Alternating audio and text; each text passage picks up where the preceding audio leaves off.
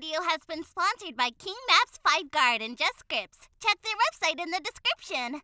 Hey guys, welcome back to another video. I hope you all are good. So today in this video we are going to install tramway script in our FiveM server. So basically this is an cable car that used to travel with the help of wires like this. So we are going to install this today. So if you like it, so definitely you can install it. It's completely free. So I will mention the link in the description box. So first we need to go there, and right here we have our script, functional Palace Springs aerial tramway.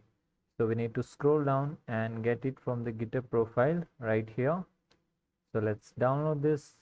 After downloading, we need to simply open this and extract this file to our resources right here. Then we need to rename it, copy the script name, and you can ensure this in your server.cbc file right here, and then you can simply restart your server. So I'll just doing it from here, refresh, ensure, and the script name.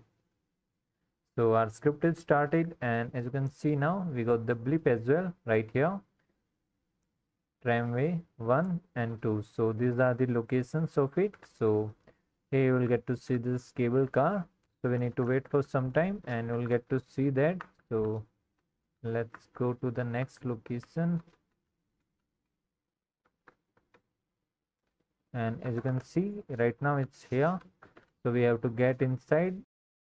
So as you can see, here is a cable car. As you can see right now, one is going towards that location and one is coming to our location. So we have to get inside when they reach out the stations. So we'll go upside with this one.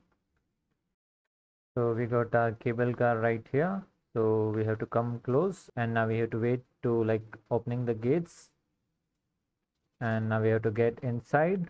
So after that we need to simply just press E to exit or press E to enter.